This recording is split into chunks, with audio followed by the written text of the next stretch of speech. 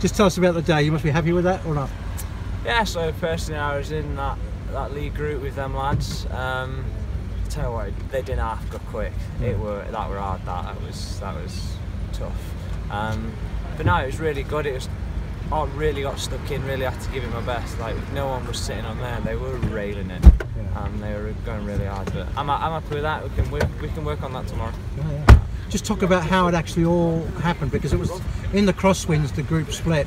Were you aware that was going to happen and in the right position? Or? Yeah, inevitably I think people knew it was going to happen. Like if they didn't, it'd have been a bit of a waste of a windy day, really, wouldn't it? So no, they got stuck in, and Sky and CCC made the most of it, which is great. I'm trying to go home. And how did you actually feel when you were in the group? I mean, okay, they're railing and everything, but did you feel comfortable? Did you feel at home?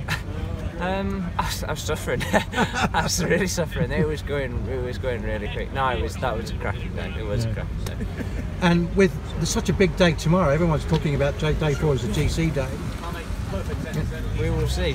We will see. It'll be interesting. I think there's potentially, there's some guys still that haven't lost too much time today, but we'll see what happens. I think Matt Holmes was just saying there's not a lot of climbers in that group. Yeah, there wasn't a lot of climbers, so we'll see what happens. We'll see what happens. It will be interesting to see who goes up the road. I can see the first 2 hours being really hard. So you're going to look back at this as a good day? This is a day to move, yeah. Day to remember, day to move forward and give tomorrow a real bash as well.